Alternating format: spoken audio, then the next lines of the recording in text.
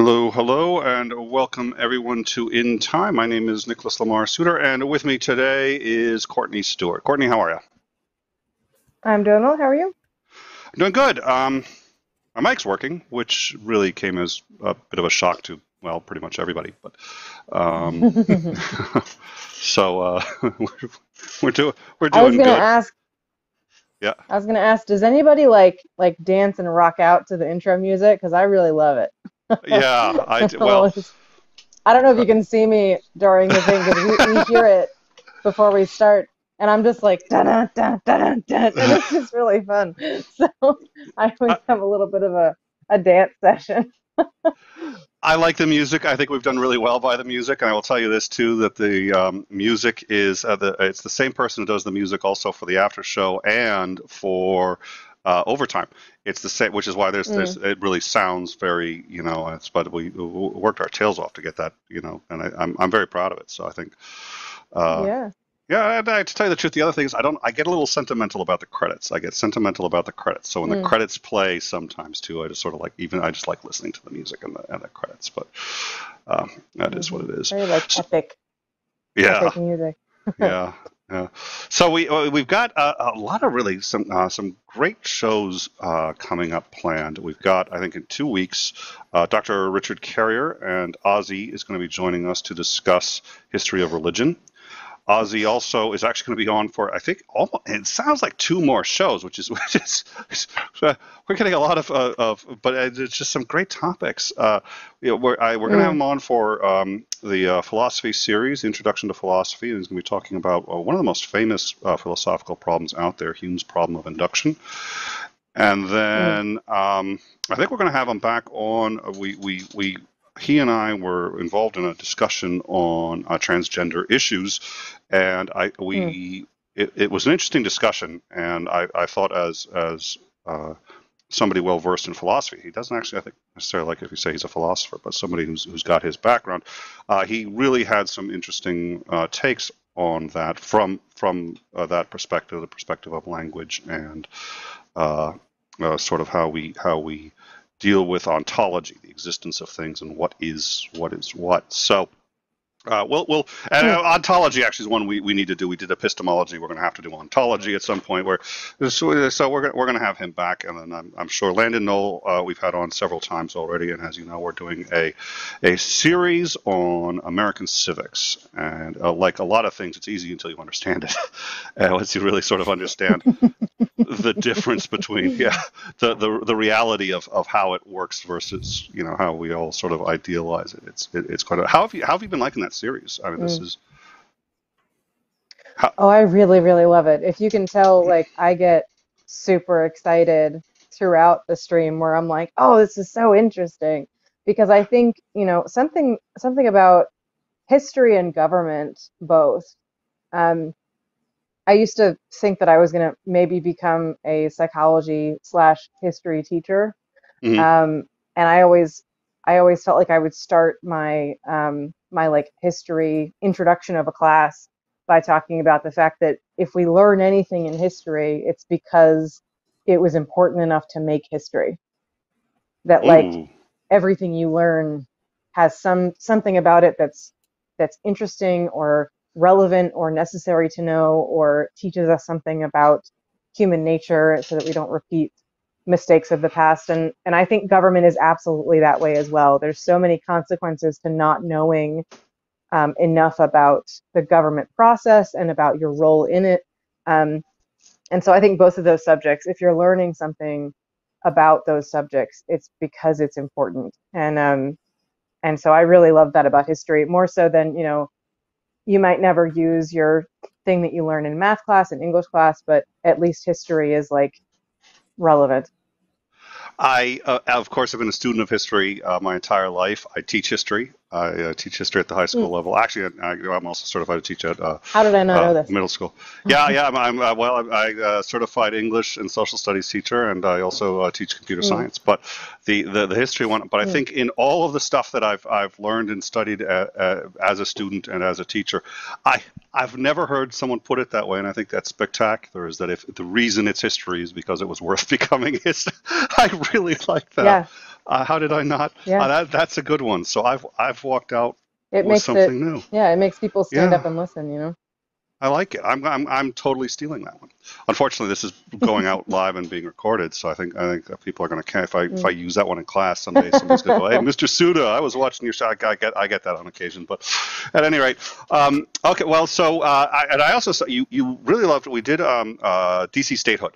Washington D.C. is not a state, and so how, Yeah. why, what can be done about it? And it was at the beginning, you're like, yeah, okay, it was halfway through, like, what now? It was just so it was a lot of fun to Yeah. watch.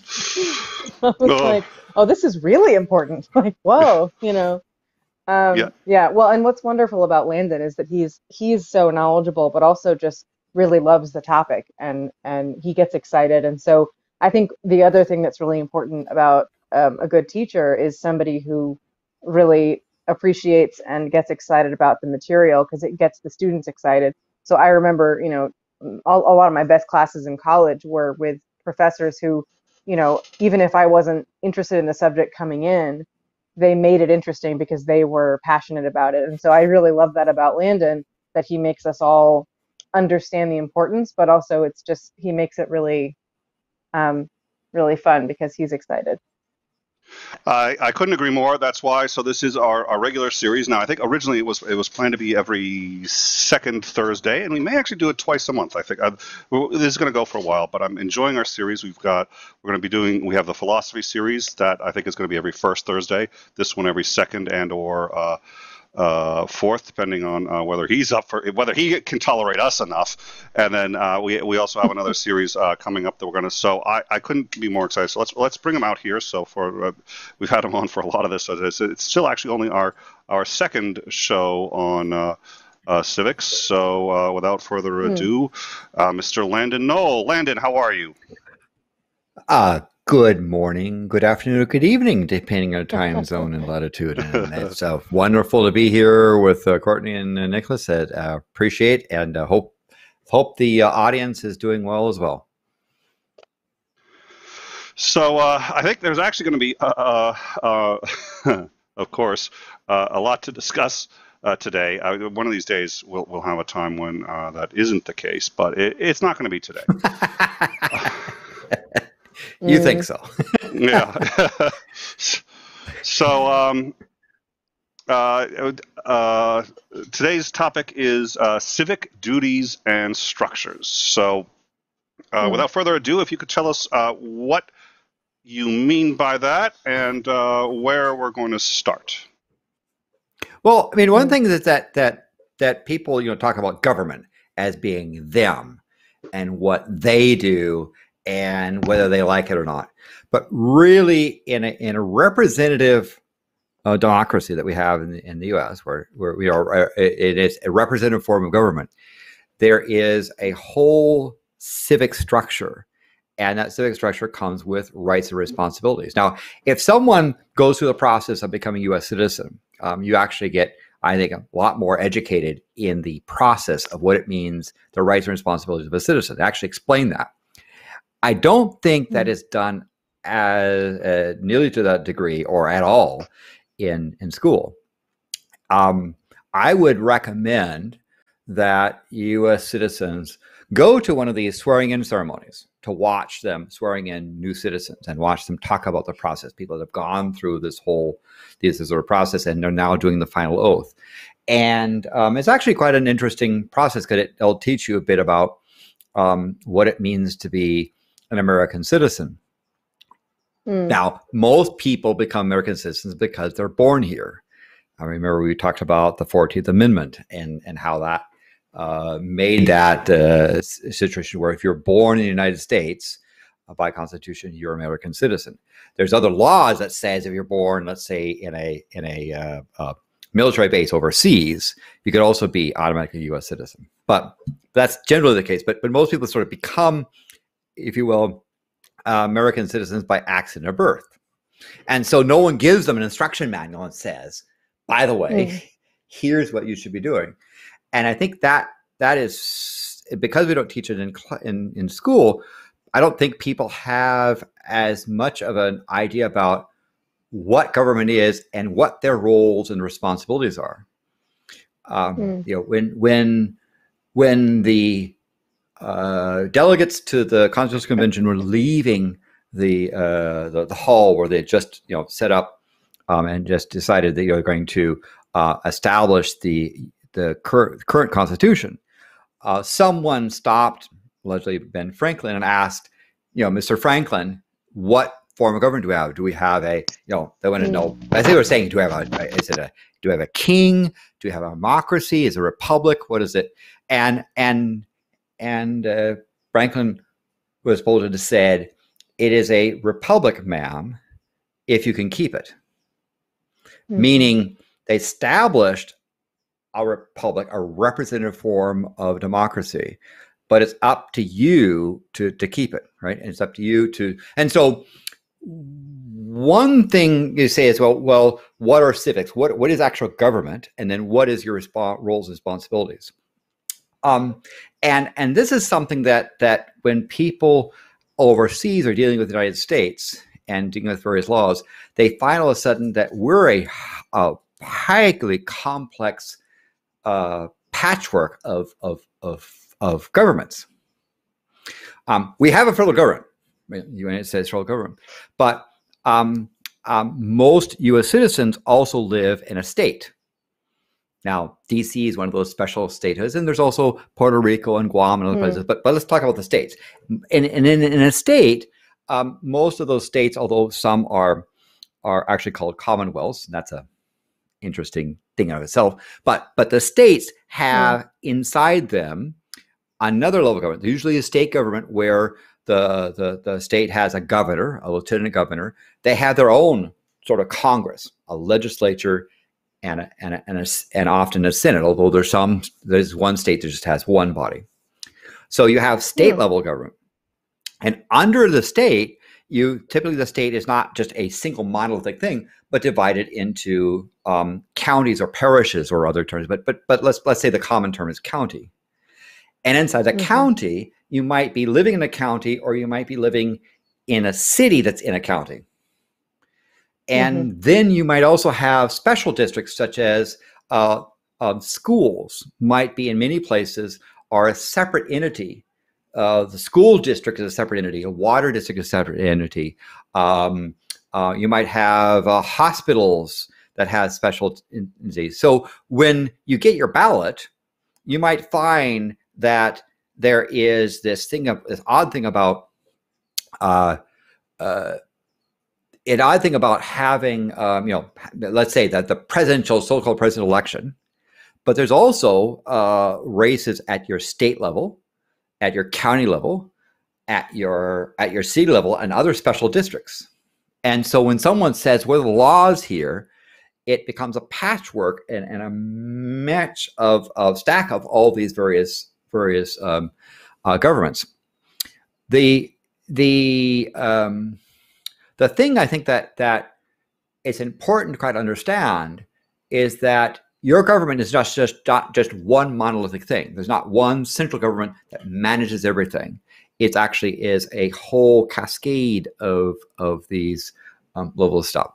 So in my place where I live, there's a federal government, there's a state government, there's a county, there's a city, there's a school district, there's a water district, and there's a hospital district and a college district. And there's members that you vote for up and down the line, that all have, and whether they tax or how they raise revenue is also there. And it creates some interesting conflicts, because sometimes the federal government might say one thing and the state says another, and the counties do another, and the city does another, and you have various ways to try to resolve that stuff. We've seen with the case of the current pandemic, that word that if you say, you get demonetized, and there, a place like Australia allegedly can have national policy, but here in the U.S., the federal government sometimes will give guidance and states decide. But there are certain things that states can't do that only the federal government can do. And even in the state, they might say, well, we'll give certain counties authority, and those counties might decide that certain cities will have certain authority. So what we call civic is actually a stack of things. Is that making sense? Or Mm-hmm. Yeah. Oh, I don't I'm think we not can hear hearing Nick. Nick. Are you hearing? Sorry, I've muted my. Yeah. Okay. Let's no comments from anybody, please. We're just gonna pretend that didn't happen. So I mean, really, the reality is, I think that you're in the U.S. You're a citizen of, and this is one thing that especially, I mean, people are aware of. People have counties, and they have. In other countries, but the idea of states that are, I mean, there's always a tension of sovereignty between our states and the federal government. They are not as free from the federal government as they would like, or as oftentimes I think they are, but they are much freer than many people think they are. And I when I talk specifically about the law with people from other countries, and they're like, oh, well, so what's the law in the United States regarding this? It's like, it doesn't matter. The question is, what's the law in that state? And every now and then you'll find someone's like, that can't possibly be true. If that were true, a lawyer would have to get a license for every state they practice in. I was like, bingo! Yeah. Yeah, they do. Like, that can't be right. It's like, yeah, that is right. You have to pass the bar in any state you want to practice in. Yeah. Because the laws are different in the states. And but is it in case that the teachers also have to be certified in the state that they have in? It's not a national. Yeah. When I got certified, which was a little while ago, the certification that I got was recognized by 36 states in the union. So that certification is still valid. So I am now. I don't know if other states have accepted it, and I know that some of the standards have changed.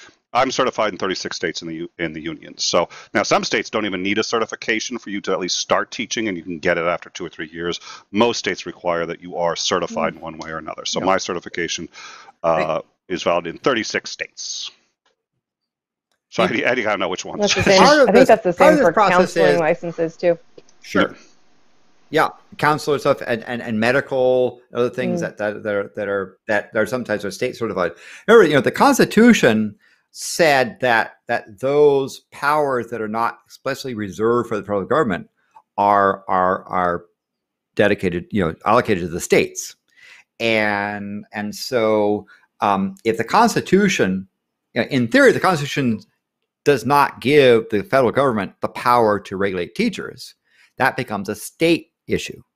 Now, oftentimes for sanity, one state will say, "Hey, if you're a teacher in this state, you can be a teacher in that state." Another example is a driver's license, which is the law deems to be a privilege in the United States. Sovereign citizens, not. That's a joke. But if you have a driver's license in the state of Oregon, you can drive over the border to the state of Washington and still keep driving. And you don't have to have like a driver's license in each state. You have a driver's license from a state, and other states agree to honor that. Now, if you're a Oregon resident and you move to the state of Washington is going to want you to pay for their license and their registration rather than cop out on it. Oh, so that was an issue with the. I'm sorry. That was an issue for marriage licenses of non-heterosexual couples, because depending on the state, I'm not sure if this is still the case, but there are certain states where if you move to those states and you're in a homosexual marriage, then the marriage license won't be honored there. I'm not sure if that's changed federally now, but I think that was the case for quite a while of you could only be married in certain states. And if you moved to the other states, then it wouldn't be recognized anymore. Well, partly the Commerce Clause allows that stuff to go forward. And so if you, in theory, have certain things, if you have a certification, a license to be married, and you're married in the state of Utah, the California can't say, well, we don't like Utah's marriage license. You have to be licensed. Yeah, he get married here too. No, they tend to have these things where it's unilateral across. But other cases like certification, like you said with the bar, you have to pass a specific bar in order to be practice law, and then to be able to practice law, and then there are procedures by which you can practice law in other states if you follow certain procedures. And, and that was understand the reason why discrimination. Yes. When particularly when the federal government were not recognizing it was hard for one person to sue in the federal government, because remember, if you're in the state of Oregon and the state of Washington says no, you can't drive here because they have a Oregon driver's license, not a Washington driver's license, your ability to sue would be because it's a cross state border thing. You'd really have to take that to federal court. So if California said you can be married and these people can be married, and let's say Nevada said no, the issue would have to be a federal court matter that's sort of above there, and that gets tricky if it's an area where there's disagreement on whether or not the federal government has jurisdiction. Right. Well, so I believe that makes sense. What changed? Oh, go ahead, Nick. Well, so I think that's what you were basically referring to. So when we're talking about the civic duties and responsibilities of an American, there's a lot of overlap because you've got the town you're in, the municipality, the county, the state, and the federal government, all of whom can see things very differently from each other. Is that sort of roughly what it was that you were saying earlier, Landon? Yes, I think that's a good summary. And part of the reason for this is that there are certain things where you want the unique local characteristics to govern what happens. So one might say that a school district has special circumstances depending upon the area, the people, the culture, so forth. And why school districts tend to be local, whereas something like the military is a power reserved to the federal government. That's a federal issue. And of course you say, well, what about National Guard? You say, well, that's actually a state thing, but it gets murky. But understand that the reason why one might have a water district being a local thing rather than even a county or a state or a federal is that a water district in the state of Nevada might be very, very different than a water district in states such as Hawaii, because of just weather circumstances and so forth. So that's one of the reasons why, in theory, the federal government could do everything, but then the federal government has to pay attention to all the details across land. If you're a small country like Liechtenstein, which is a fairly cohesive thing, it's fairly easy to walk from one spot to another. It's fairly easy to wander in and not realize it. I mean, there was a famous case where the Swiss National Guard accidentally wandered into Liechtenstein, realized what Liechtenstein apologized, and realized that they had just invaded Liechtenstein and apologized and left. So there are places that can be small and very compact and cohesive. United States isn't one of those, right? We are a united set of states in the federal government. But even then, in a state like California or Texas or Florida has quite a different set of regional characteristics that need sometimes regional solutions rather than even at the state level. Even the states could be too big. So what are some of the civic duties and structures that are larger that would affect and apply to all Americans, even if perhaps at a granular level there may be some differences?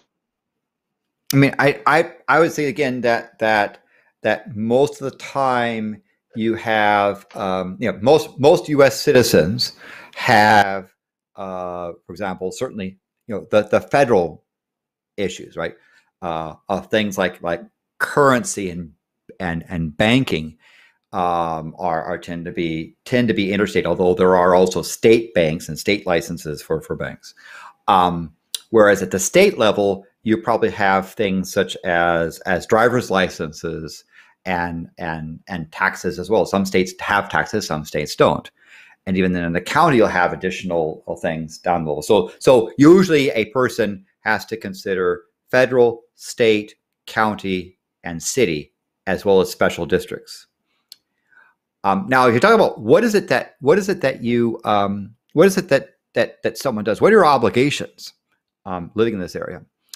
I think that there's a couple of things you can think about. First of all, the most obvious thing people say is that, well, you're part of what I call community problem solving. You have issues that in your community, and you can deal with those issues by contacting elected officials, right? If you have a problem with water, if you have a problem with the garbage service, if you have a problem with schools, you would be contacting the specific government that deals with that.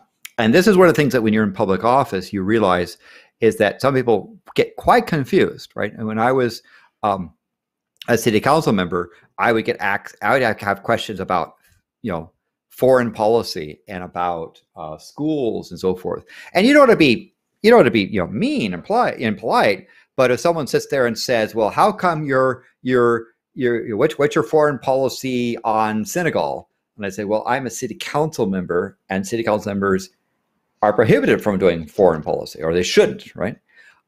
But since you're concerned about that, and by the way, I did have somebody who asked me about Senegal when I was out campaigning. I said, here's a person you should be contacting to. This is these are your two senators, and this is your Congress member, and they are your representatives at the federal level. Talk to them. I said, I'm not trying to pass the buck, but I'm not the one that can raise an army or have diplomats and so forth. And it's confusing because someone sits there and says, well, I have a problem in my city, and maybe your problem is that the infrastructure is not very good. You're dissatisfied with utilities. Well, some of those utilities might be regulated at the state level with state codes. Some of it might be city, some of it might be county, some of it might be power district, and so forth. So it sometimes becomes hard. And so what a good elected official does and their staff is to try to be a friendly point of contact. And if you're not the one, then you're on speed dial with all the other levels to say, hey, here's somebody that you want. So when I became mayor pro tem, one of my very first phone calls was a lady who called up. It was like the third call. And she called up and she said that she wanted to turn off her utility, her power, because she couldn't afford it. And she wanted to know if she could turn it off in the middle of the month to save money. So I tried to say, well, can you help me understand is there an issue? What is it that is there a problem you're having? And she says, well, I turned 100 and I guess my Social Security ran out and my Social Security checks aren't coming. And so I can't afford power. And so I go, okay. And so I got on the speed dial I had on speed dial a U.S. senator, and actually it was not the senator, it was the senator's office. And I got the senator's staff to say, hey, here's a lady, just turned 100. Someone has obviously defrauded her and redirected her Social Security checks. She said hadn't been getting them for several months. And can you help? And now it turns out U.S. senators have this little fund where if you don't have your Social Security, the normal method, you go to the security office and say, hey, I've lost them, and they do an investigation, and eventually something might happen. But senators have the ability to say, I want this person to be issued a check now at an emergency, right? So that they can get something happen. And so the senator in question, who's now retired, but his name is Barbara Boxer, actually the staff got her to come out of committee, come and answer the phone and say, ma'am, I'm having somebody deliver to you the check tomorrow. We called your landlord and asked them not to evict you, and you'll get your check delivered tomorrow. Now, I didn't do that, but again, as an elected official, I got the other person to go through. And again, the contact was actually not done by the actual senator. It was her staff that did it. Now, I have to tell you that this lady was overjoyed. She didn't quite understand who helped her, and so she credited me. And when I ran for re-election, she walked at about an 8-block square area around her house at her walker, knocking on doors saying, "You vote for this young man because he, kept me from getting thrown out of my house." Oh my goodness! Now she's 101 by that point, so she's yeah. She was not to be determined, but I'd say, and then of course, so the emergency check was delivered by federal, actually a federal officer, and then later on the senator came by because she was up for re-election to do, to make sure, because they wanted to get something like also to make sure that she's on sort of very community aid things and having somebody help watch, her for stuff. Because again, she was a victim of Social Security fraud. And so they did, of course, the photo op. So this is the thing that if you're asking help from an elected official, the best way to ask help is in such a way that when they deliver it to you, they still owe you something, right? They owe you a favor. So anyway, that's sort of a feel good story, but still, that's the thing is that but you want to, when you contact an elected official, if you can't figure out who, maybe start at the local level and ask them, are you the right person? Again, because it can be difficult to say, my garbage isn't showing up. Well, that's probably local. I have concern about immigration. Well, that's probably federal. But something like license to drive. Again, asking elected officials, asking their staff to help them direct you to the right person is the way to do it. And if you've got someone who's got good staff as a good elected official, if they're not the person, they'll figure out who in order to do that. It's in our city of Sunnyvale, the people who answer the phone were told that don't say, I'm sorry, you talked to you called Parker, you're actually at Park and Rec, you need the library, right? It's like, well, let me get you a librarian to help you. You get the librarian on the phone, you explain to the librarian while the person's there what the issue is and transfer them, right? So you're not passing the buck, you're helping the person find in sort of one, so they don't have to hang up and call something else. That's what good government should be. Now, your actual government issues may vary. Yeah, your results may vary. I think. I would do a poll, actually, frankly, in the live chat as to how many people think that's even remotely close to. I don't need to do a poll. I really don't need to do a poll.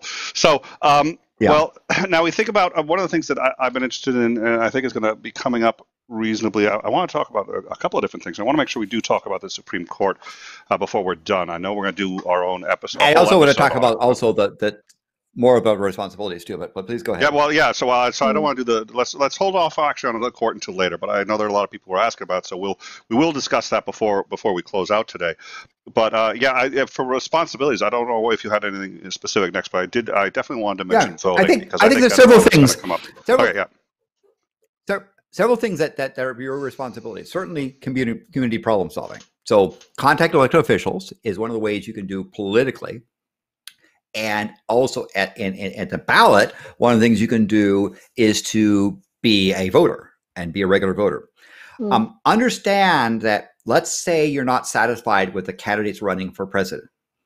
That doesn't mean there's no reason to vote, because there's other issues at the state, at the federal, at the state, and local level. I mean, there is a famous YouTuber that I will not name who got ticked off that their favorite candidate wasn't allowed to become the nominee and decided not to vote.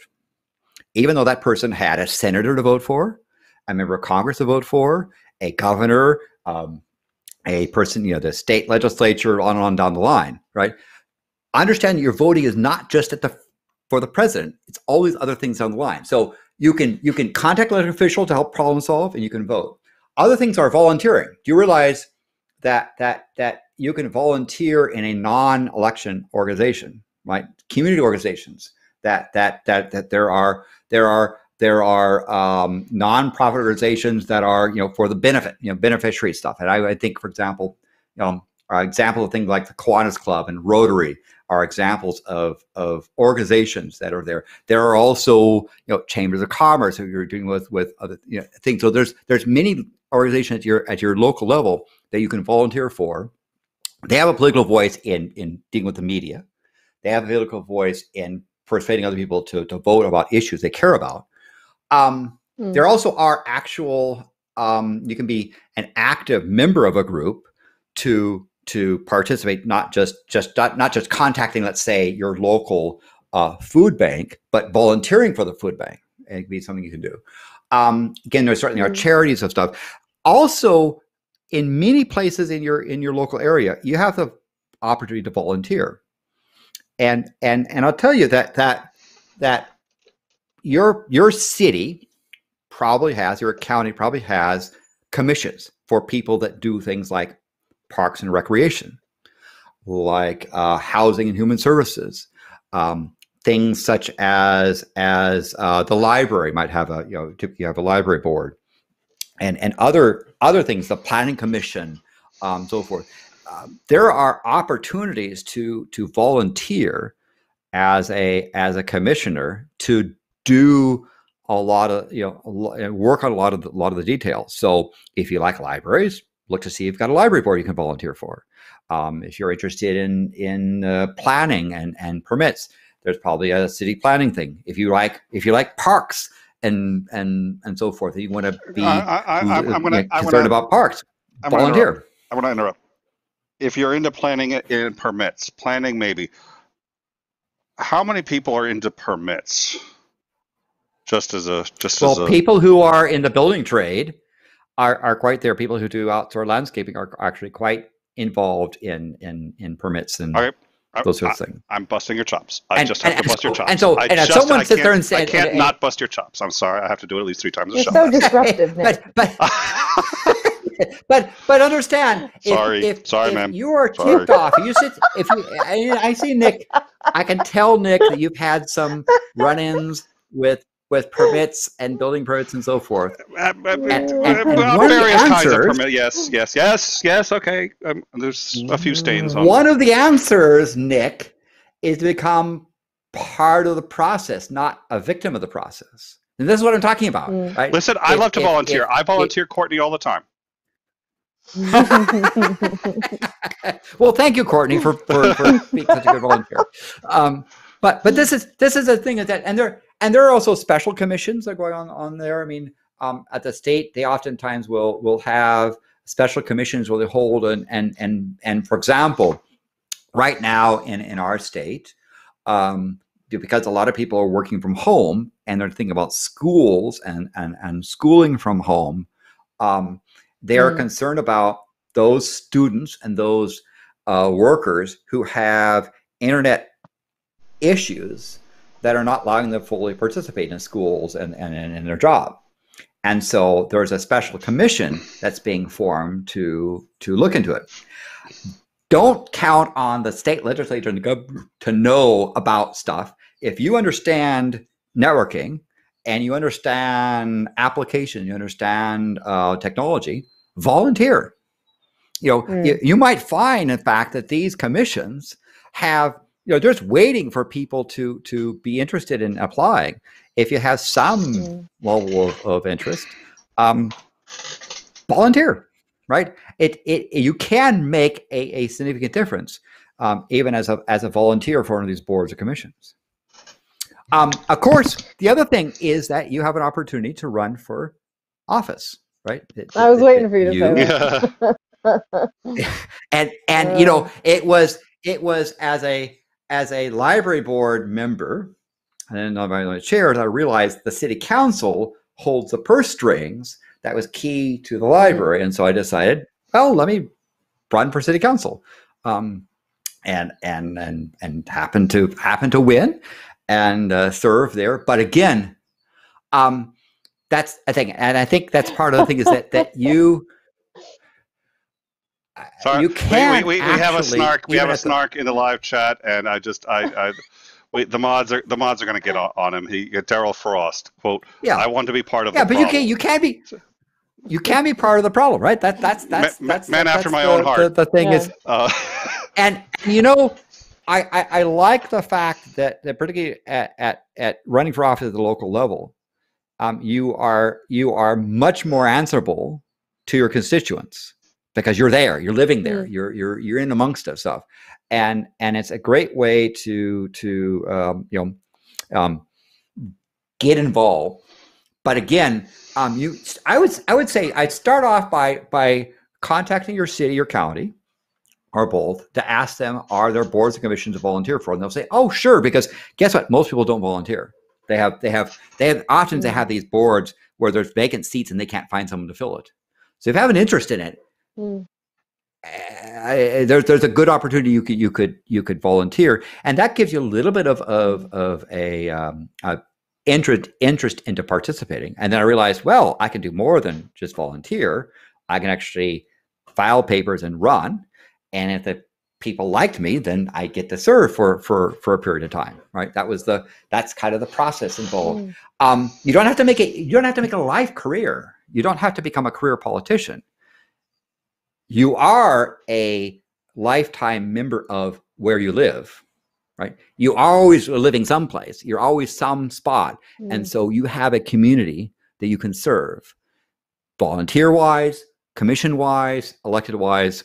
It's part of your, it can be part of your civic duty, and it can be quite a fun ride.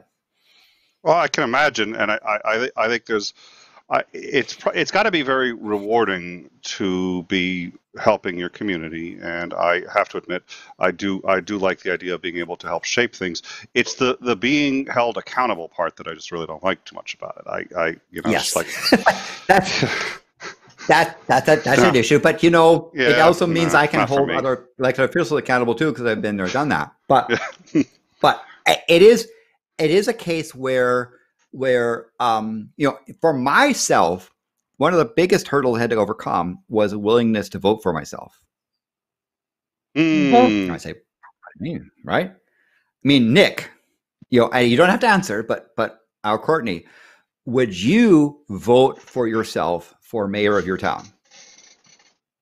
Think about that. I mean, I'm not saying, oh, I'd like to be mayor. No. Would you vote for yourself, knowing who you are?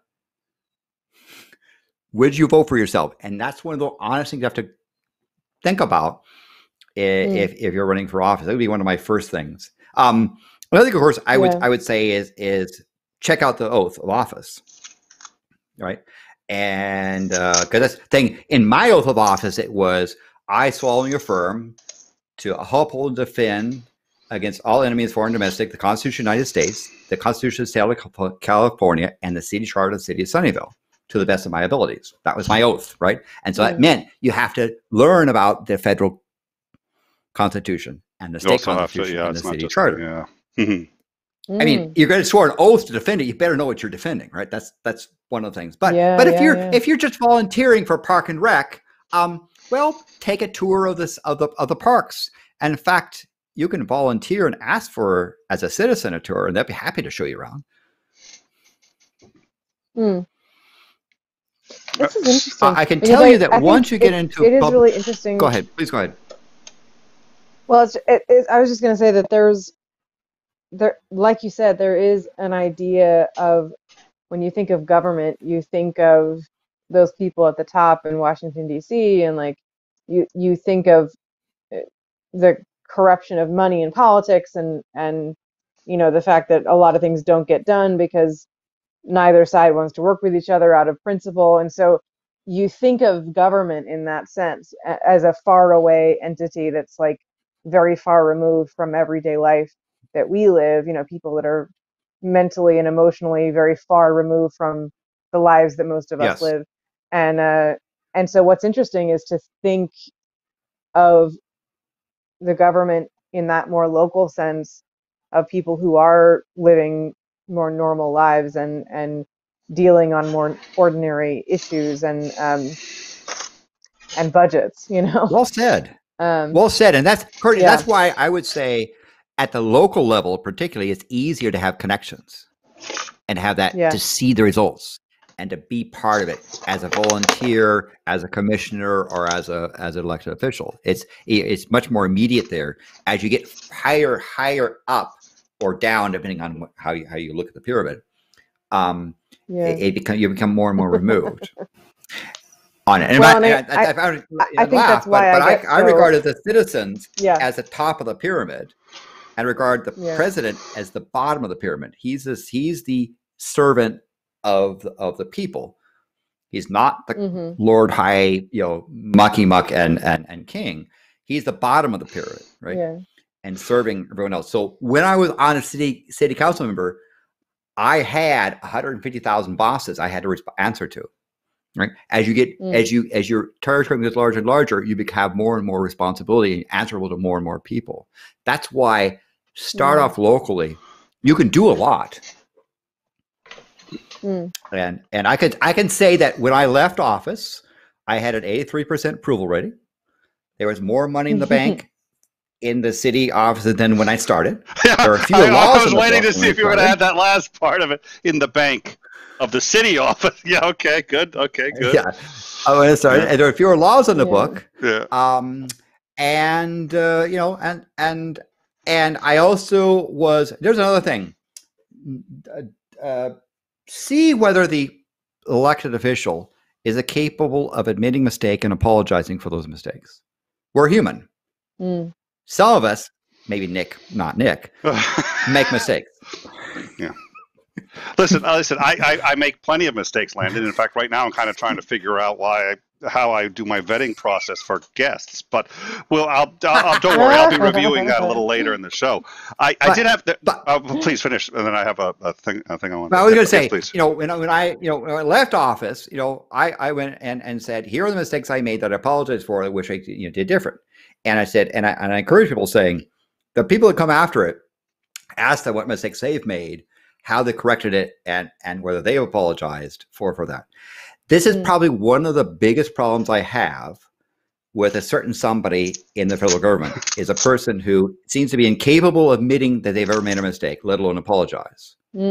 Never vote for somebody who says they're perfect or behaves like they're perfect and is capable of apologizing, because you're human. You'll make mistakes. Yep. Learn from those mistakes. Don't keep repeating them. Yeah. So that's one of my advices for that. But as I say, it is absolutely. And then but if you do volunteer at the local level, you get connections to the state and other people, and those connections can continue going forward. So I still have people who will call me and ask me to say, hey, blah, blah, blah. I have a child that wants to get into West Point. What do I do? And say, well, here's so-and-so and do this, and here's so-and-so and do this, and so forth, and get them a connection. And I try to tell them, talk to the staffers, right? If you want to have a letter of recommendation for something like that, it's not your senator or Congress member that's going to start. It's going to be their staff member that's going to recommend to the Congress member that let's do this thing. So you get those connections even in your volunteering, and learn, basically build your Rolodex. You can actually continue to help people along the way. Well, and I was going to say that the story you told, I think the reason it made me so emotional, and I think a lot of people my age and younger would be emotional about that, is that I really don't see the government as something that directly helps people, especially that quickly, and has that amount of involvement and heart, and like benign intent, that you don't really think of the government in those terms, especially not in the last several years. So it's very encouraging that there's a part of the government that is widespread, that is actually interested in being a legitimate representative of the people, and that it's well said, a way that Courtney. can Well said. affect them so directly. Because it is, again, I think when you don't have a lot of education on the lesser known parts of the government, you do see the government as something that is very callous and doesn't care about individuals. It's all about special interests and financing, Yeah. And it's But really but scary. but guess what? You have special interests, right? So you say you're in counseling. So I suspect that there is a special interest group dealing with counseling and how it's regulated at the federal, state, and local level, right? And there are groups that you can volunteer for that help. There are special interests they have specialized to understand counseling and all the different needs, and you don't expect a Congress member or a state senator to understand everything about counseling, let alone 1% of it. So instead, you're probably is at some sort of association for counselors that helps them understand the issues. And if something comes up that will affect counselors, you want those special interest groups, your special interest group, to be part of it. So volunteering for an organization like IEEE if you're an engineer, or if somebody who is in, if you're into boating, right? There are special interest groups dealing with regulating of boating and so forth at the federal, state, and local level. So you can participate in those special interest groups and express your special interest. Also, I would say my experience in dealing with elected officials from the executive branch of the federal government on down is there are very few devils, very few saints. Most of them are in the middle as humans that are trying to do the right thing. You may disagree on what the right thing is, but they're generally trying to do the right thing. And yes, we hear about the extreme on one side, the really bad stuff. And by the way, there are some really genuinely amazing people in government that you don't hear about because they don't produce good drama and fodder. But again, I think there are very few really evil people and really sane people. Most of the people sit in the middle. And yes, there are some people that I would not vote for that I don't think would be fit for office. Fortunately, those people are relatively few. Most of the time, I think about trying to do the right thing. So if you don't like the government you have, I would say, one, do something about it. Volunteer, contribute, write, and learn how to write a letter, right? I know that people like to do email, and you click on these forums saying, change something or other, and I sign some electronic petition, and that will show them, right? I tell you what, if you write a handwritten letter that's coherent with a cover letter to your senator, you will have more power than 10,000 change me online petition people, right? Here's a very important tip for how, when you're writing to an official, put a cover letter on it. And the cover letter needs to have in 1 or 2 sentences, executive summary. What is your issue? Recommended action, 1 or 2 sentences. And then, as part of recommended action, saying, see the following attached information for more details. So if you need to put a book to have details about, let's say it's something dealing with, you are a car enthusiast, and you like to restore old cars, and there's some problem about licensing old cars because your state has some car registrations thing. You have to have airbags and so forth, but the Model T doesn't have airbags, right? And you want to get that fixed, right? The way that you do is you don't sit there and give them a 10-page treatise on historic cars. Put a simple cover letter that's saying, executive summary, historic cars don't fit the normal vehicle registration inspection process.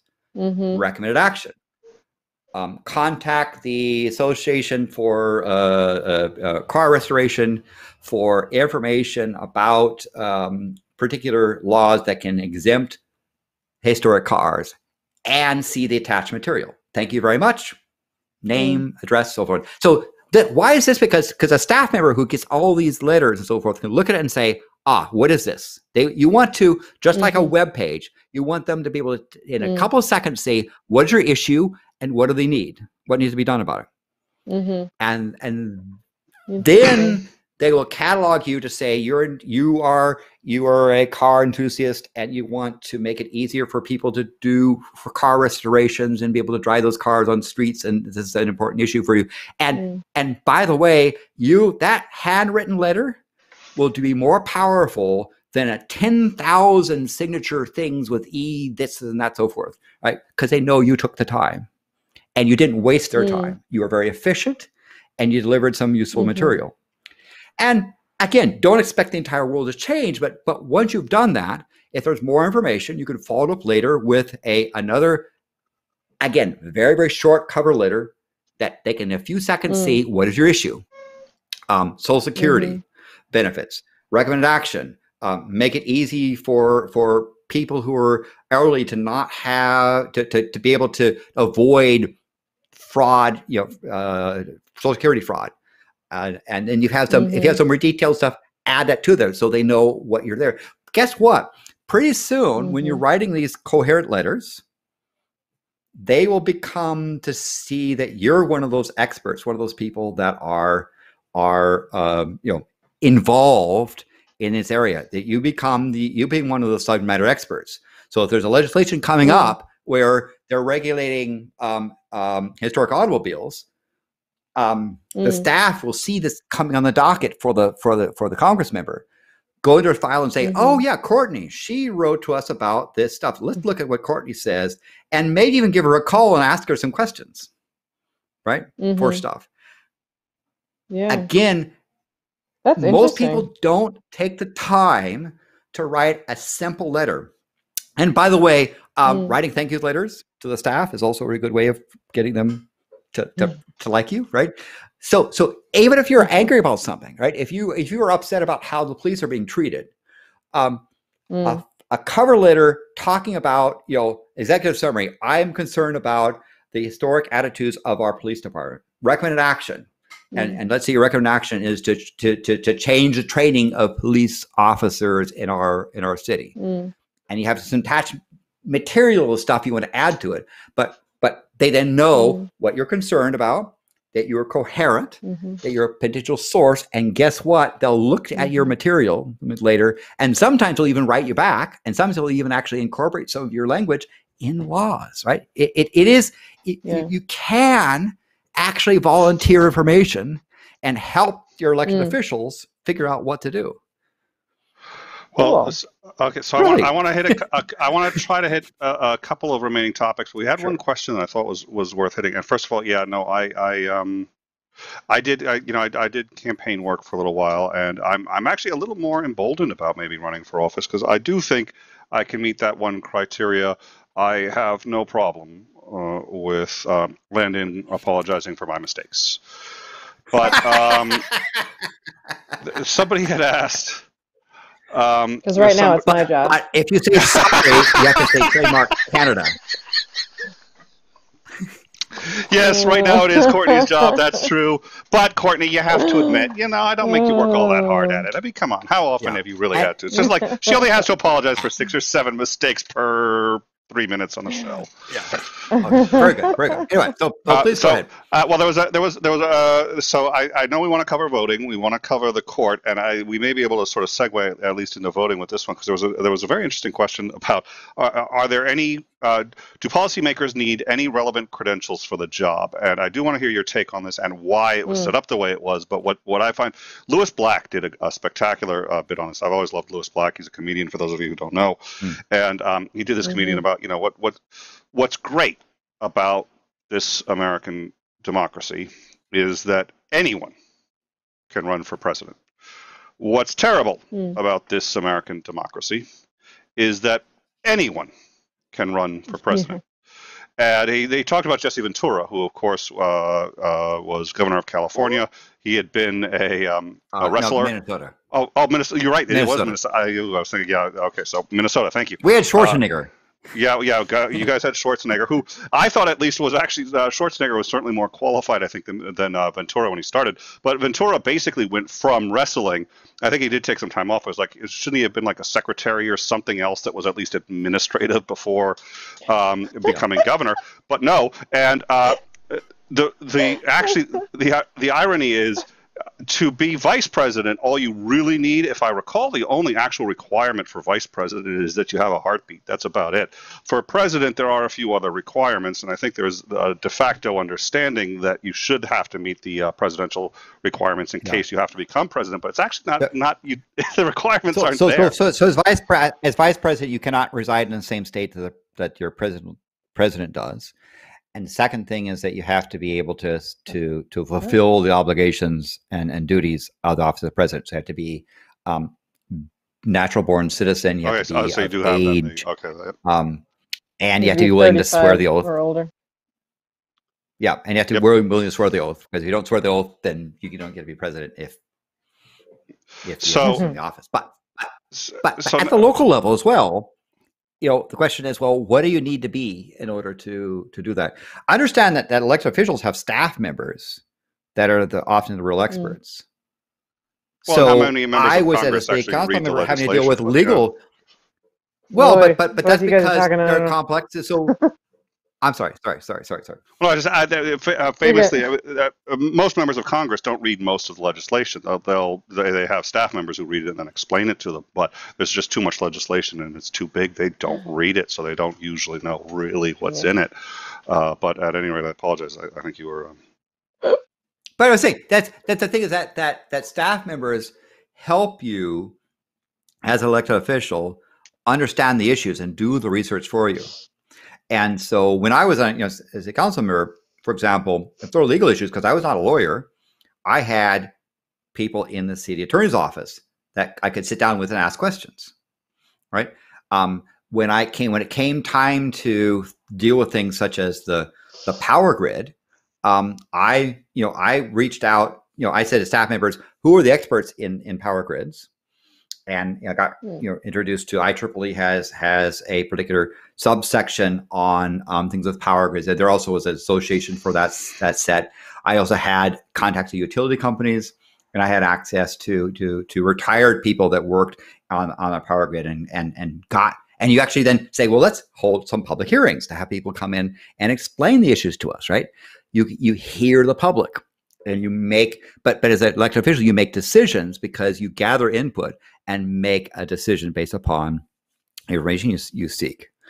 And if you are on a so let's say you volunteer for a park and rec commission, you should at least be interested in parks and recreation. And the second thing, of course, is that if you get appointed, there'll be a staff member assigned to the commission that will assist you.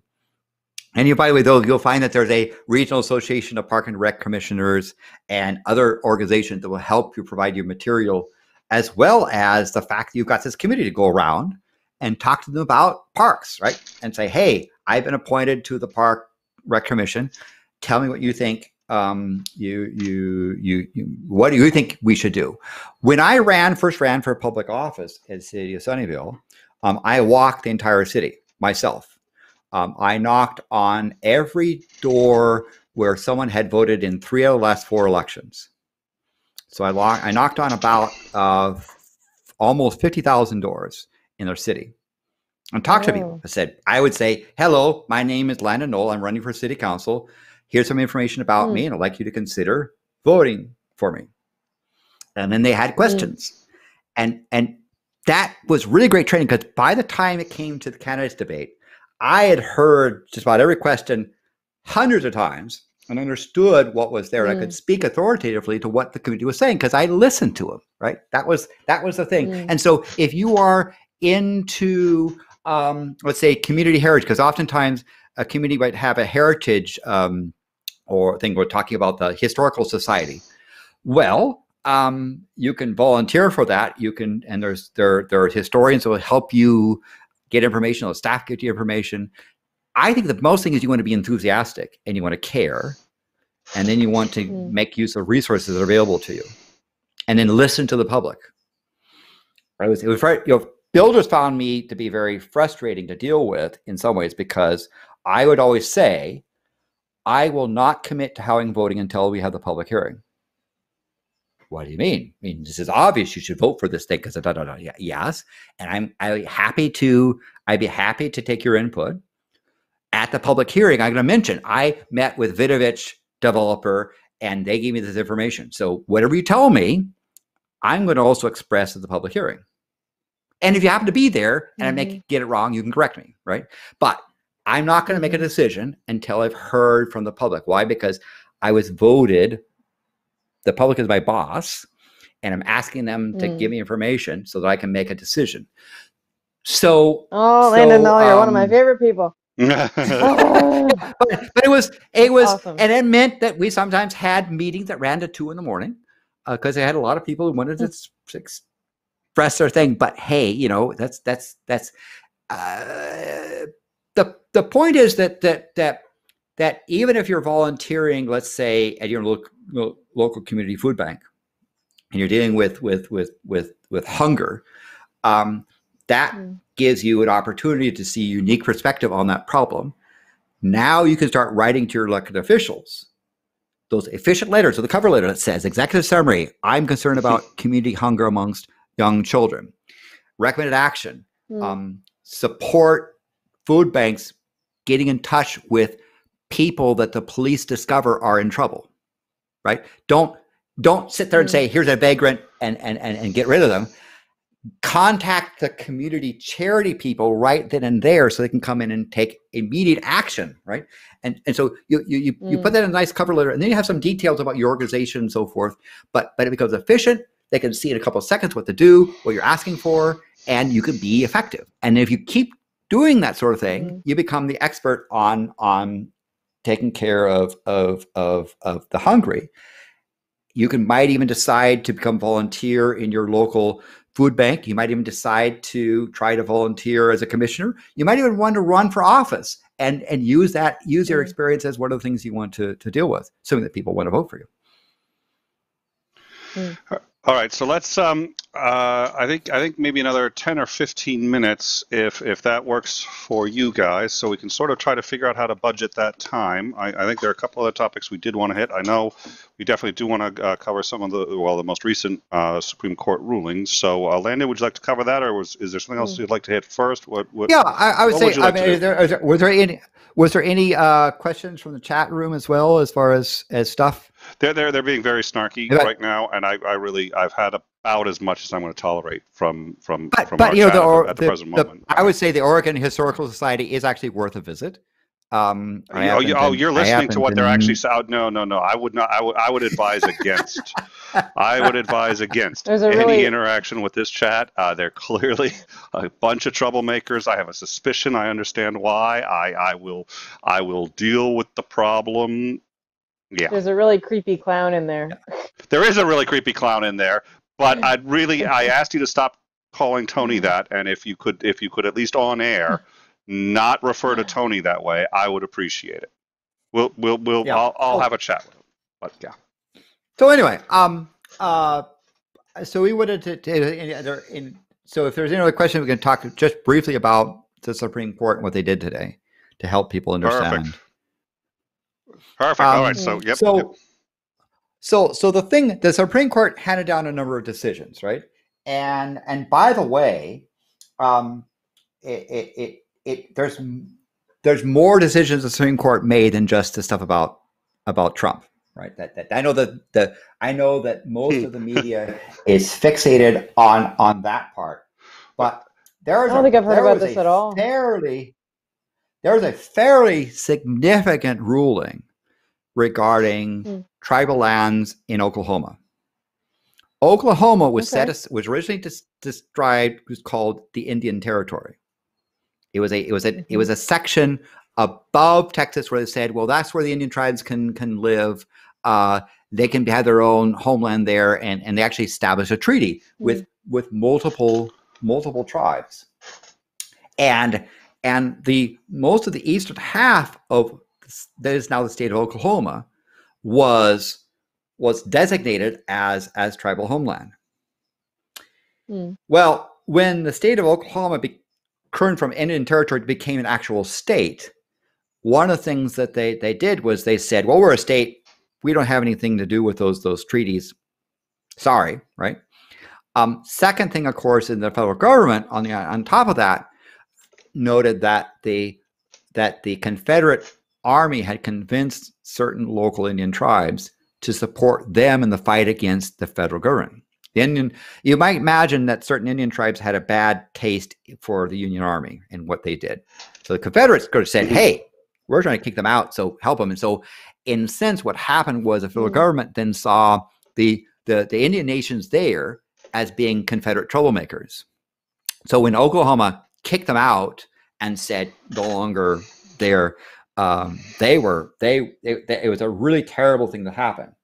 Well, what the Supreme Court said was, no, the treaties the federal government made with those Indian nations still stand.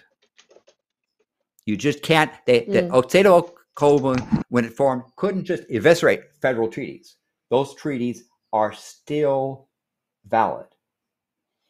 And as a result, there's a good chunk of Oklahoma that actually is still allegedly governed under those treaties. They're tribal land. This was a decision that people wanted to know how the Supreme Court was going to go, because it really had a profound effect on this. But this has also established some really significant things where the Supreme Court said those treaties that the U.S. often broke with those Indian nations, they're valid treaties. You just can't say, oh, well, back then, and state of Oklahoma became a state, and so the Indian territory, we don't care, And said, no. Those treaties are still in effect, and you just can't dismiss them out of hand. Now, what does that mean? We don't know, because obviously there's a bunch of people that live in that eastern half of that section of the state of Oklahoma that say that's our property, and there's a bunch of treaties that say this belongs to these various nations. A bunch of stuff is going to have to happen to figure out how to detangle it. But the Supreme Court said those tribes have standing. They can sue under those treaties. We just now got to figure out how to untangle it. So that Indian really is land, quite Indian reservation takes a swath of Oklahoma. Yeah. Of Oklahoma. It really is a 5-4 decision. It was a 4-4 decision because we had we had a justice who recused himself, but that was resolved, and so it sort of declared that so the specific thing was on the swath of the state near Tulsa as part of Muskogee Creek Indian Reservation, and has implications for criminal cases, taxes, and regulation. Right, the issues about oil pipelines and so forth that they have the right to. So that was there are 5 tribal territories that comprise about the latter somewhat eastern third of the state of Oklahoma that those treaties actually stand, and Tulsa is in the middle of the whole thing, and something's going to happen, right? To be determined. But were you saying that this had something to do with Trump as well? Well, I'm saying that there are another ruling on. Yeah. I think Trump was there. The big thing that for the Trump ruling was that there is a as Justice Gorsuch wrote on this thing, he said on the far end of the Trail of Tears was a promise. If you don't know what the Trail of Tears is, look it up. It's one of the real tragedies that is in America, and you have the Supreme Court, one of the 3 branches of the federal government, saying at the far end of that Trail of Tears was a promise, and that promise still stands. It's still a valid treaty, and that Congress since has broken more than a few of these promises of the tribe, and we hold the government to its word. is what the decision said. Mm-hmm. So wait to see. Now, this is the problem that happens, that when you get a decision, it doesn't mean, okay, it's done. It's not like the person is guilty or innocent and that's it. Right? It's going to be a whole bunch of other decisions saying, oh, therefore what?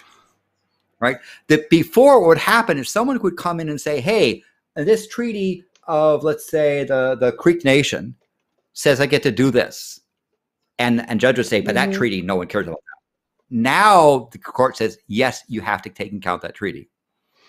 Does that mean everyone loses their land? No. It means that now that stuff, those other issues will be tried. Because there's a person who was arrested under tribal laws and said, could they be tried under tribal laws, or they had to be tried under state laws? Well, those treaties have something to say about that. And the courts now have to consider those treaties as part of the process. Of course, the big thing today, does that make a change? Sorry, does that make a change for things like Standing Rock? I think it has implications because the courts didn't say, in this ruling, they did not say, this only applies to this one nation, right? Yeah, that was what the court said was the federal government made a promise in the form of a treaty. That treaty is valid. That treaty has not been rescinded. And therefore, the courts have to take into account that treaty in considering cases. So the answer is that the court came down, even though it's a federal decision, it came down pretty clear and said, the federal government has to be held accountable for the treaties it signed to the nations that it signed it to. Okay, so 34 states in the Union have reservations in them, so federally recognized reservations. Now, here's the thing, and we had discussed that this is interesting because this ties back to D.C., because technically those reservations also are not U.S. Well, so D.C. is not a state, but it is in the U.S. Those reservations actually are not in the U.S., depending on how you define in the U.S., I suppose, because there's or they're under the control of the U.S., but not as control of the state. That's how this is one of the things that the courts have to decide. Because so here's the thing. So for example, in New Mexico, there's a freeway that goes through the Isleta reservation in New Mexico. When the Isleta tribe, now first of all, that's why there's gambling. Why they can have, even in a state where gambling isn't allowed, you can have it on a reservation because the reservation is its own territory. But so Isleta, whenever they are in negotiations with the state and they don't like what the state's doing, they shut down that freeway between the Isleta tribe, and the nearest way around it is, I think, like a 26-mile, you actually have to go all the way around the tribe. And the government, the state government cannot force them to open it because it is their land. It is not the state land, and it's not even the federal land. So there's with 30, sorry, I think I said 36, it may have been 34. 34 states that have these reservations, which technically aren't U.S. land. They are within the United States, but they're not U.S. land. It sounds to me like this would give all of them, not just because this is a precedent. We talked about, I think it was with you, we talked about the difference between how laws here work on precedent. So it's the precedent is going to apply not just to them, but to just everyone because of the common law system. So I guess my question is, and I think you started to answer this, is how likely is this to affect those other states, and what happens if there? I mean, I can foresee some pretty significant issues coming up if you go back 100 and 150 years for because treaties that are now absolutely because the part of the thing is they said is that Kagan said. Forced to leave their ancestral lands in Georgia and Alabama, the Creek Nation received assurances that the new lands in the West would be secure forever. Oh dear Lord! Okay. And now what? And again, they said you have to honor these treaties. So if you're Navajo, if you're Cherokee, if you're Choctaw, if you're any of these other these other nations, you better believe their tribal elders have their lawyers on speed dial saying, let's go to the courts. And you're going to see this whole bunch of stuff. And so I suspect what will happen is there'll be some cases that they'll be disagreed where the courts now have to consider these tribal treaties. And and it'll bubble up, and the Supreme Court will have to give further decisions. Now, understand, this thing happened because when Oklahoma was admitted to the Union in 1807, they discovered, basically that the Creek adjoined its second most populous city, Tulsa, right? And you had Native Americans being prosecuted in Oklahoma State's courts that began to contest their thing, saying, "Hey, I'm a member of the Creek Nation. Who are these Oklahomans trying me for something?" And they say, "Yeah, well, we're a state, and so, go pound sand." And so they argue that only that the residents of the Indian reservation can only try it in federal court, right?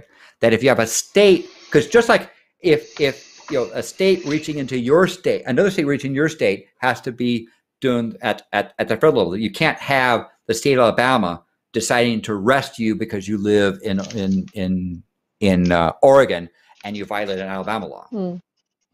That becomes a federal issue. So what they're saying is that these people that are in these tribal lands that have treaties of this nature, have standing. You can no longer say, we don't care about those treaties.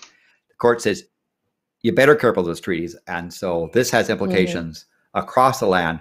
And by the way, that's significant things in the state of Hawaii. One of the first things that Obama did as president was to recognize Hawaiians as native people. And in the state of Hawaii, there's been all this issue about Hawaiian native rights versus U.S. citizen rights and back and forth. So there's a whole bunch of things that come into to play. Now, this Supreme Court case doesn't say you got to throw everyone off the land and leave it to these nations, right? Yeah, but those issues have to be resolved in courts, have to be bubbled up. Jurisdictions, taxation, laws, so forth are going to have to come in and expect more and more cases coming back to the Supreme Court saying, okay, what do we do about this case, right?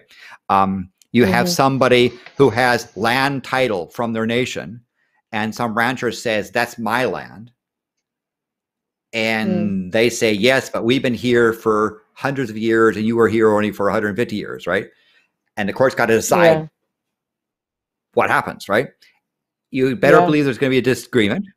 There'll be an appeals of the people who lose, and it'll bubble its way up to the Supreme Court. We'll have to give further guidance as to what happened. But if you're a First Nations peoples, this is a landmark decision that no one's talking about. Except here on in time, because we talk about important things. Agreed. Now, that's really important. There are two other quick cases that I think that Trump.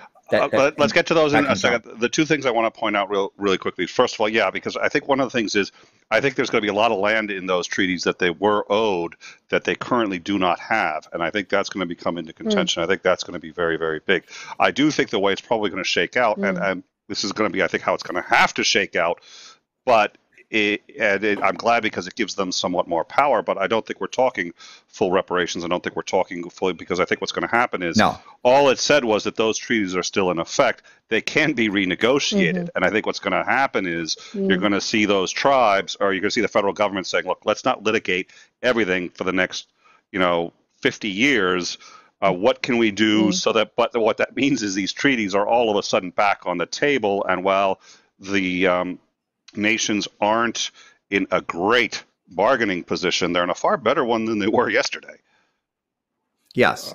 And understand, I, as elected official, the cases I had to deal with were, the more difficult ones were a property owner wants to do this, to build this on their property. The neighbors don't want that. The community might like that, and the state might have something to say about it with the codes. You have all these, it's never the case of there's a very clear right and it's obvious there's only one person contesting and they get it, right? It's these overlapping set of rights and responsibilities that are there. And so understand that even if you're volunteering at the local level, you as a commissioner can help establish precedents or help establish what happens with a particular development that's going to be in your community. And you have to balance the right between the people who live near it to the people who are the owners of the property. You have to consider all those sort of things. And so when you're talking about property rights and nation rights and state rights and local rights, the courts are going to have to give us some guidance, because there's going to be disagreements, but that's why we have courts to try and resolve that. But at least you can't sit there and say, yeah, go pound sand. All right. So what was the next one you wanted to hit? Well, the big thing, of course, is regarding Trump's returns, right? There's multiple things, tax returns.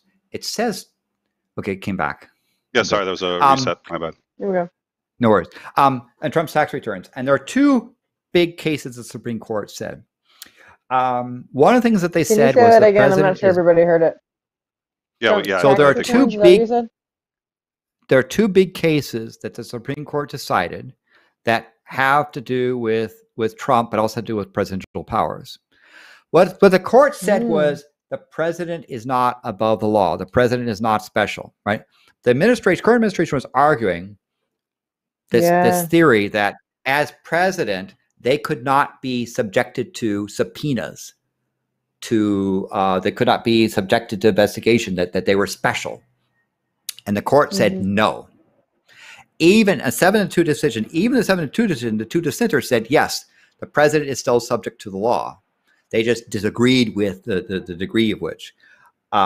We had a pretty good establishment of this in the Nixon case, where the Supreme Court, in a 9 unanimous decision, said the president's not above the law. It has to turn over the Watergate tapes, right? They did another thing where Clinton tried to do the same thing, not with tapes, but with something else. And they said, no, president not above the law. And in this case, they affirmed again. We had a case of the district attorney in New York had a grand jury investigation to consider indictments relating to Donald Trump and his business dealings.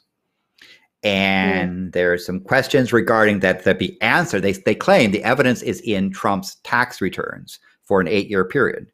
And so they subpoenaed some Trump's tax returns for the grand jury. Now, this doesn't mean that if they get them, that they didn't publish in the New York Times. What it says is you have a grand jury that meets in secret. Here's the case of the state, and says, yes, we think you should indict him or not indict him on these charges, right? The grand jury will see the evidence, see Trump's tax return, see what the district attorney is claiming Trump did or didn't do. And what the Supreme Court actually said was, you can't use the fact that you're president to say, I don't have to, I can ignore a grand jury. I can ignore a subpoena.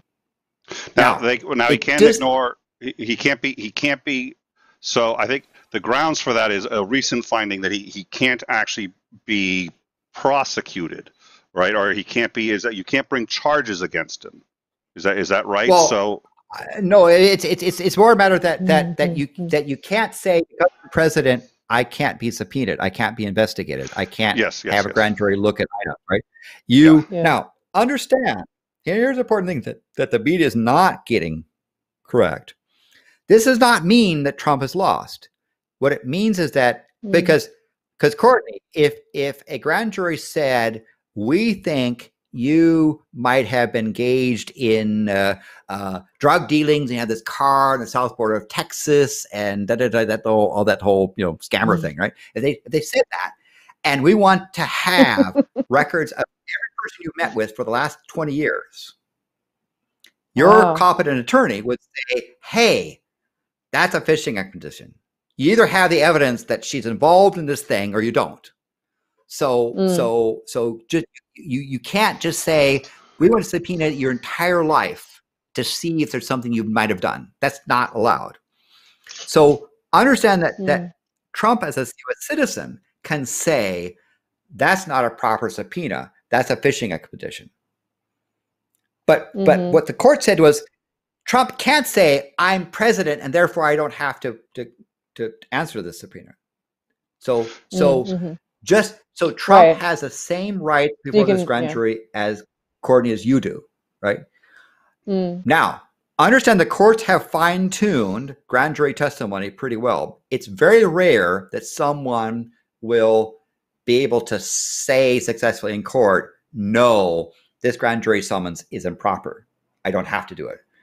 Particularly because the grand jury is made in secret, and the process, in fact, the grand jury is trying to even determine whether or not you're going to be even indicted, right? So the chances of people getting away from having to answer a grand jury summons or subpoena is very low, because they have to make a really egregious error even to be able to get to say the limit stuff. So what most people believe is that Trump will, that the New York District Attorney will be able to issue a subpoena.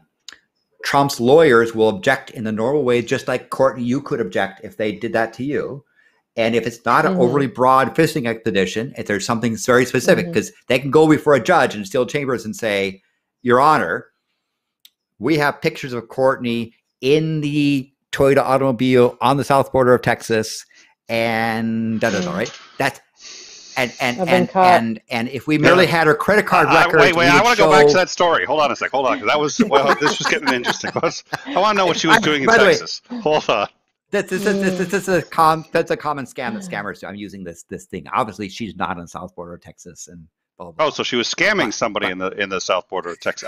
Is really okay. I think we're gonna. It's a Nigerian prince thing. So, but okay. So what I'm pointing out is that Trump can't use "I'm president," therefore I don't have to respond to a subpoena. You, Nicholas, you, Courtney, myself. Our lawyers could object to the subpoena under grounds, and as long as the subpoena is not ridiculous, we'll lose, and subpoena will be issued. Now, this is not going to happen instantaneously. For you after this, right? Because this is not going to happen. We all got questions for you after this, Landon. It's not going to happen instantaneous, right?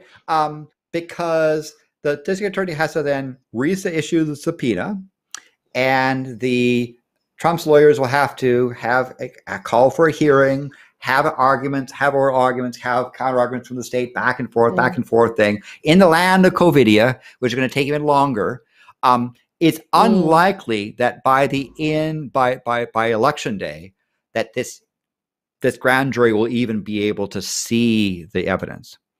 It is also very unlikely that Trump will be able to prevent the grand jury from seeing his tax returns. The question becomes, what will the grand jury think? Is the case of district attorney enough that they can then go to trial?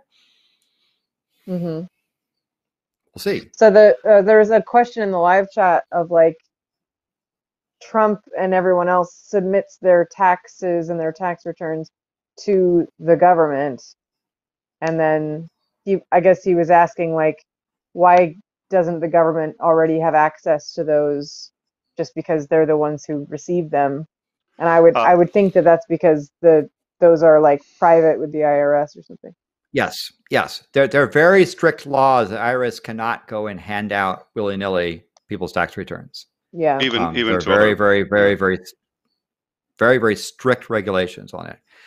And part of the thing the federal government realizes in the case case law that is there, and the legislative intent is to say, if you the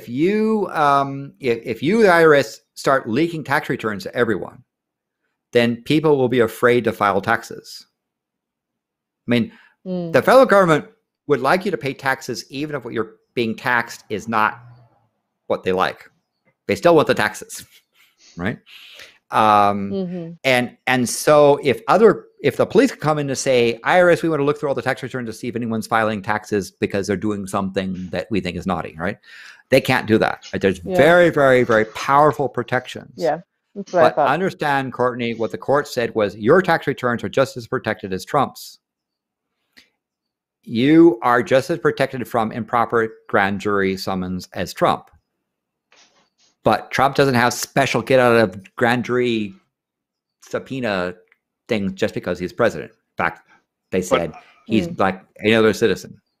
Just because this ties into topics that we've hit several times, I do want to quickly, is the grounds for that, I suspect that the grounds for why that is because until he's impeached, and because we've discussed impeachment, so I think this ties very nicely into our previous topics. Until he's impeached, you can't actually indict him on anything else. So was the grounds that wait? How could you do a grand jury for somebody you can't indict? Well, but here's the thing where what the New York is stating that this is a crime before Trump became president that they're investigating allegedly, right? And so this process, they need to even be able to investigate it to even determine whether or not there's charges filed. You can have argument over whether or not what can happen as a consequence of those charges. Understand as well that even if Trump were to pardon himself as president, that has no bearing on state charges. That's only a bearing on federal. It would have to be the governor of New York. So this is part of this whole civics thing, right? Yeah. It's a district attorney of New York that is involved in here. So for what does it mean for people who are not Trump and are not the grand jury and not the district attorney? You probably won't hear much of what's happening until maybe next year. This process is going to grind on slowly. Trump's lawyers will, on behalf of Trump, have the right to object to the judge issuing the subpoena for the tax records. They'll schedule a hearing. They'll have oral arguments. The state will give its counter arguments. They'll object to the state's arguments and give their arguments, and then they will have counter arguments. And then the judge will have a meeting to bring people together. We'll argue some more. Judge will go in consideration. The judge will then make a ruling. If it turns out that one of the parties doesn't like the ruling and thinks there's an error, they can appeal to the appeals court. An appeals court might say there's an error and fix it, and the government could appeal, or Trump could appeal, and it goes to the federal district court, and eventually could go to the federal, back to the Supreme Court again, but for a different reason, right? If Trump's lawyers tried to say he's president, you can't do that, the courts can sit there and say summary judgment, no, that's already been decided, Supreme Court case, done, right? It's that Trump's tax returns there, and this is a process. If Trump leaves office, right, this process could take years investigating at the grand jury level, and may not even come to trial. If it comes to trial, let's say the grand jury says, yes, there's enough evidence to indict Trump on whatever the district attorney thinks he did. Then, of course, the question will become that the Trump lawyers will want to seal the court, right? They don't want to have the information coming out because they'll argue that Trump's reputation could be impugned. Particularly if the trial, if all this stuff comes on trial and the jury's found him not guilty. I know you're laughing, but this is the way the courts work. He's paid for hookers with a business check out of in the actual and his okay. They can argue what they want to. I'm just saying, yes, his reputation. Understand, you don't have to have a valid case to go to court. That's what the court's for. Yeah, he's lucky for that. Okay, please continue. So the important people to understand is that the president is not above the law and can't use "I'm president" as a reason to ignore a subpoena. And the court said that even the justices that said no still agreed with that. But it does not mean that Trump's tax returns are being released by the district attorney, right? It's possible that they could decide to indict. It goes to trial, and Trump is convicted. Maybe by that time, if Trump is convicted of stuff, then there will be an argument over whether or not the court's records are sealed. Because sometimes, even if you're guilty, there may be reasons to seal them. Let's say you're guilty and you might damage the reputation of somebody who's not involved. The court records could be sealed, right? But presuming that they're not able to seal it, then the actual court proceedings will become public, and Trump's tax returns will become public for that era. We'll see. There's another case that happened, and this case is that Congress also went a subpoena in two grounds. There's a law on the books that allows the chairman of the Senate Committee on Taxation or the chairman of the House Committee on Taxation to look at any tax return. And the law is very clear about that. And so Congress wanted to look at tax returns. And they even gave a reason, because they knew they would say, well, why do you want to look at it? And so there's all these various reasons that have been, you can see, you can read the press about the various things that Congress says he might have done or not done with regard to emoluments clause and business dealings and payments, alleged payments to foreign this and that, right? So Congress is also says to the courts, we have the investigations. We have this law. We also want to improve the laws to consider legislation to make the affairs of public officials more visible to the public, and we need to get in more information. So Congress had this broad set of things, and what the court said was, okay, we think there are some errors that the courts did. The courts all the way up to the Supreme Court said Trump loses, Trump loses, Trump loses. Supreme Court says, well, hold on, there's some issues here. Send it back to the lower courts to fix these issues. Now, it may be very easy for the lower courts to fix those issues. But the thing is that the Congress can't say, we won, give us our taxes, give us the tax returns. What the court said was, send it back to the lower courts for reconsideration given these Supreme Court directions. And so that's going to wind its way through court. It's likely that eventually Congress, if they choose to push it, might want to get those returns eventually. But did Trump win? Did Trump lose? Well, he won in the fact that the court didn't sit there and say, immediately release his returns. Court said he can't use his status as president to not give out the returns. But there are other issues. Court fixed those issues. Right. So this is another reason why the motivation, Congress won't get the tax returns for this before the election. Go ahead. Yeah. So the motivation for having something public, it seems like it wouldn't be really necessary other than like everybody's curiosity and gossip factor. But I think the biggest thing for the value of something like that coming public would be for the free press to, hold a government official accountable in, the eyes of the people, for us to have information about who was in office and what they were capable of doing and the kind of power they wielded with their interests of, that show up on tax returns. So there's that. But I understand that there's a lot of, and this is where we're getting into now into politics as opposed to legal arguments. But there are people that are making claims that Trump may have improperly used funds in campaigns. He may have been engaged in business dealings particularly with foreign governments. Before he was president, that he may have lied about his net worth in order to get loans fraudulently. There may be insurance issues. There's claims of taxation where there are claims where he said, I'm poor, and therefore I don't owe any taxes, and I'm rich, and therefore I can keep my money. And so there's all these claims, again, that Congress is looking into and the courts are looking into. The thing the court has told Trump is you cannot use the fact you're president as a way to ignore this. But it still is a legal matter that has to go through the courts.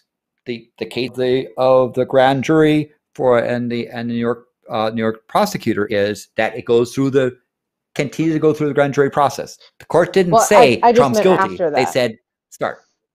Right. After that, no, yeah, course, but I was just saying after that, in terms of like sealing the documents of what the ruling is and all of that. And it's possible, but if he's found guilty, it's unlikely. If he's innocent, he will certainly say, "Don't release the testimony in my trial. I've been found not guilty. You're not found innocent. You're found not guilty. I found not guilty, and therefore, if you release the testimony, you'll do any damage." And the court will probably say, yeah, you've been found not guilty, so we'll seal these records and not.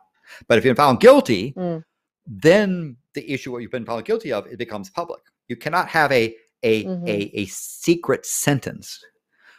They sometimes, however, if your things are regarding national security, they can steal certain parts of it. But Again, what is the issue with the New York prosecutor are Trump's taxes before he became president. There's nothing in those taxes that can sit there and say, I deducted $57 for a talk with this particular leader about nuclear disarmament. Right. No, this is pre-election stuff. Now, the case of the House subpoenaing, there as well have a similar thing where they say, we have legislation we want to do to make the public officials more accountable. We also have concerns about things that might be impeachable offenses. Because again, Trump can be impeached again. Impeached more than once. And so understand now, if Trump is not reelected, there may be some people in Congress that say, okay, enough is enough, move on to something else. There may be somebody say, no, we don't want to have this happen again. And so the question will be whether Trump wins or loses as to whether that will change interest in that. I think eventually what the courts have shown is that your tax returns can be released if they are part of a criminal, if you're engaged in criminal activity, right? You can't hide them merely because you're criminal. So if Trump is actually guilty of things, then there. But I mean, it's not a case of Trump testifying against himself. If let's say if you commit tax fraud, then the taxes are the evidence, and if you're found guilty, the evidence is now public. As an example, right?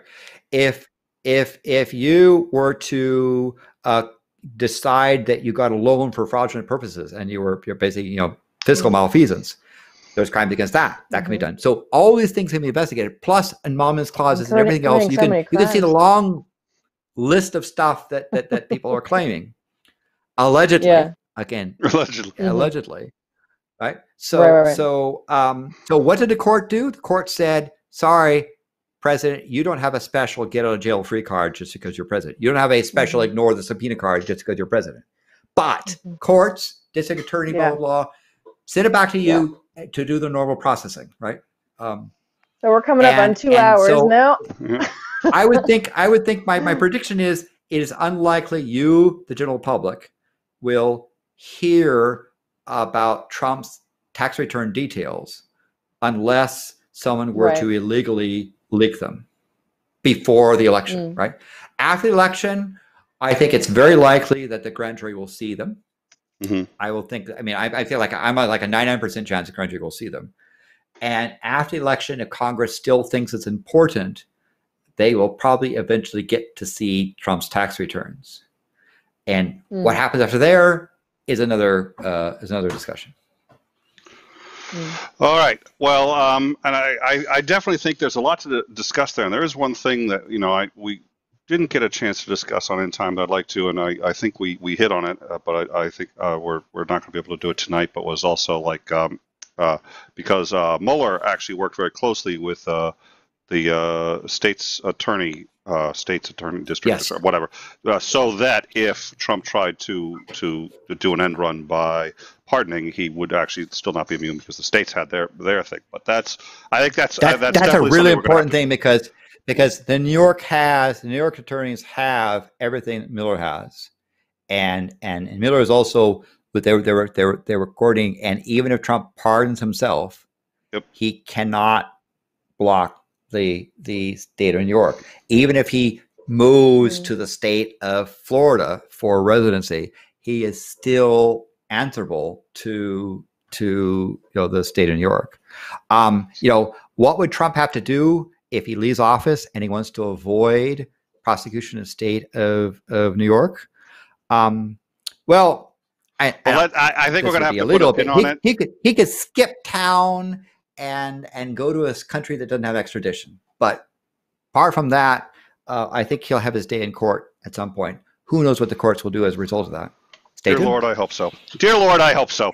All right. Well, Landon, thank you very much for joining us. I do hope, and for those of you who are here for the first time, this is part of a regular series that we've been doing, and we're going to have Landon back on. I think our next one is going to be exclusively on the Supreme Court on civics, and I've been immensely enjoying this series. So I do hope you guys will join us for the next one. We also have.